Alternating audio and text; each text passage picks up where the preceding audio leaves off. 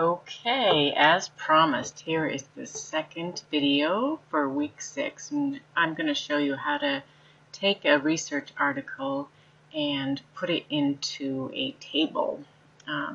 So I had just sent you all an email, and what I did was, this is the step-by-step critical appraisal of the evidence, part 1. And within this, it walks you right through how to do a rapid critical appraisal. And what we are going to really look at is how to put this into a table. So in the last video, I just showed you right here about the study evaluation table. So this was a table you could use instead of the one that's available on the Johns Hopkins website. So this is a link to table there, and what I did was I took this table that came up, and there it is right there, kind of off the screen for you guys, I think. Alright, so this I made into a Word document so that you can go in here and modify it, and I also put the reference to that in there. Okay, so what we're going to do is we are going to take a study and we're going to put it, look at it, and fill in the columns for this study. I chose a study that we had looked at earlier on in the course when I think it was week 1 or week 2. So one thing I do with a lot of articles that I find is I store them in a database. So I use EndNote. I'm going to pull this up here. So you can see here in my EndNote, minimize it so you can see the whole thing again. I have all my references in here. There's some groups, and the study I'm going to use today I filed in 508, and it's called the Dulce Wireless T01. So we will look at this study, and I actually have this article stored within EndNote. So I had just gone like this and found the study, imported it into EndNote, and then a right-hand click, and I put Find Full Text, and it attached it to here. So that's a topic for another video, but anyways, we can look at the study here. So if we just look at the abstract here, so first of all, let's go back to the table. What's the first thing that they want us to put in the table? So the author in the year. So we're going to put the author in the year there. So the beauty of having this information in EndNote here is that I can highlight this study. Let's see. So this is the study here. I can put my cursor on the document here, and then I can go, let's make sure you can see this, I can go to here and say Insert Citation. So I pop it in there.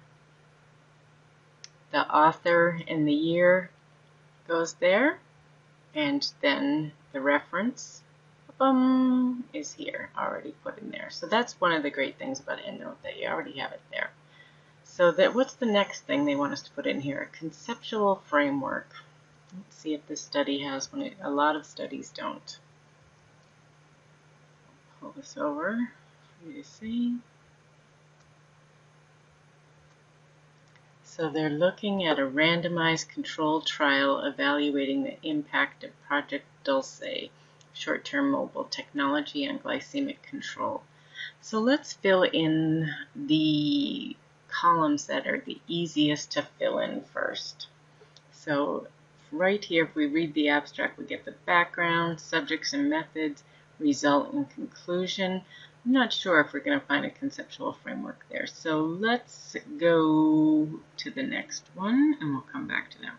So the design and methods. So we know right within the title here, it tells us it's a randomized controlled trial, right? So that is there, and we can just go ahead and put that in our table. It's a RCT. And then a lot of times you'll notice in the tables that people will put the abbreviations here. So RCT, comma, means randomized control trial. And then separate the next one. These are alphabetical under here, and then you separate them with a semicolon. So we've got the RCT, sample and setting. Let's see what the sample and setting is. So subjects and methods, adults with type 2 diabetes.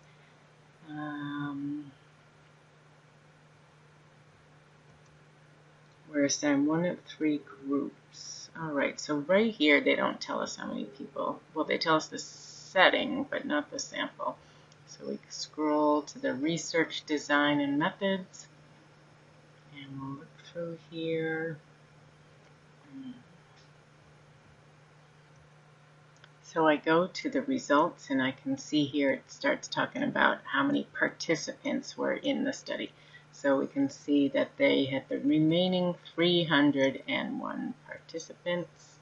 So we got that. We'll pull up our table and type in 301 was our sample. In the setting, where was the setting? I know there was 3 groups. So we put 3 groups. And let's see what they say about where this occurred. The setting is where the study occurred. So I'm looking in the study design here. It said patients were identified as potential candidates by medical staff of the 81 medical offices. So there was 81 medical offices, and they were in Tijuana. Okay, so we can put that in our table. Okay, 3 groups, medical offices in Tijuana. Okay, the next one, major variable studied. So this is going to be our independent variable and the dependent variable. So the dependent variable, we remember, is the outcomes they were looking for.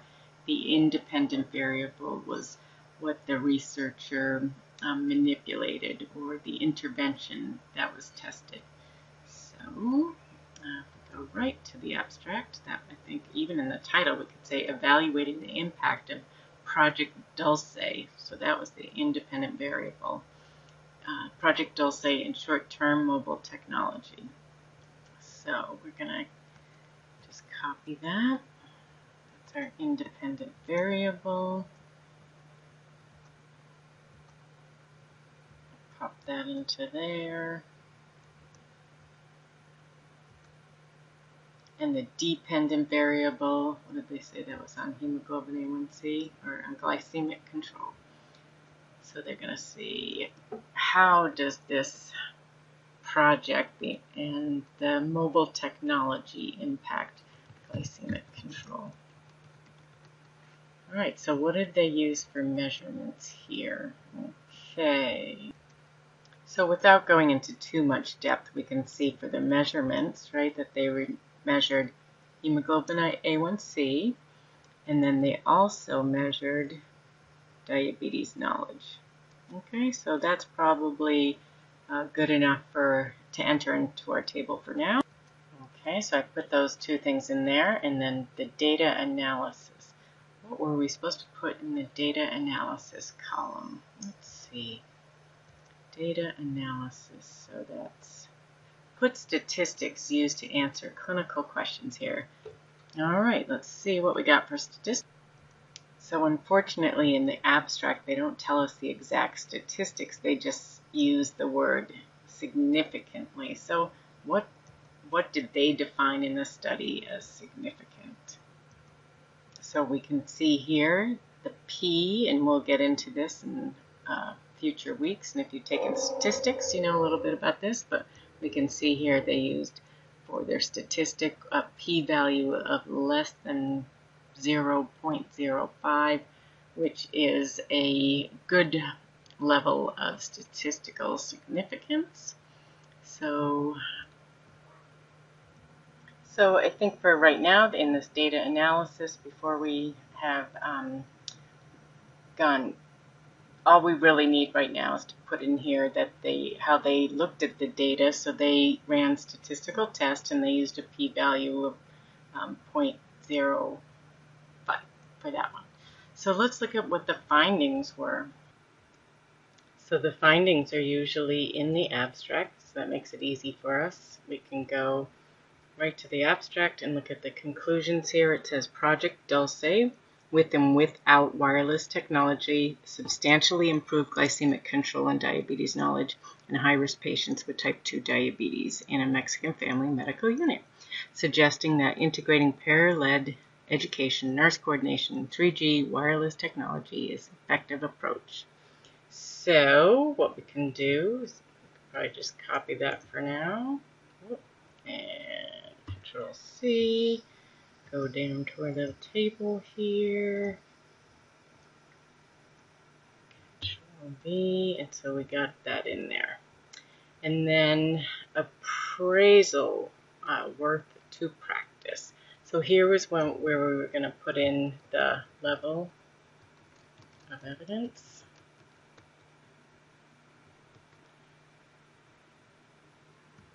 So to find the level of evidence, we're going to go into this table that is in this Critical Appraisal of the Evidence, Part 1, the step-by-step series, and we're going in here and we see Systematic Review is level 1, Randomized Control is level 2.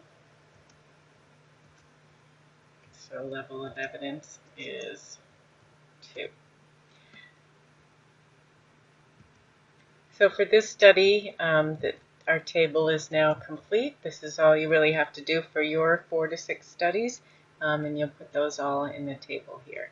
So hopefully this was helpful for you. Don't forget that inside this, these step-by-step studies, they actually have an example and they run you through that.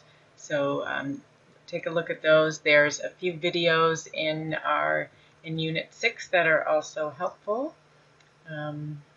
Just added another one today, so Unit 6. There's 2 YouTubes here about the multimedia, about critical appraisal of the literature. Okay, so please let me know if you have any questions about how to do this assignment this week.